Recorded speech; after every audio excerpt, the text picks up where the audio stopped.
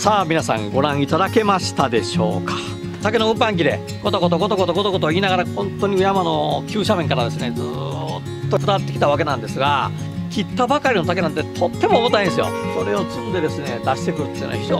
に大変な仕事です。いい竹が出てきてます。これが油抜きされて皆さんのお手元に虎竹の製品となって届いていくわけです。こんな苦労を重ねながら虎竹っていうのを山から切り出し、製品にしてで皆さんのお手元にお届けしている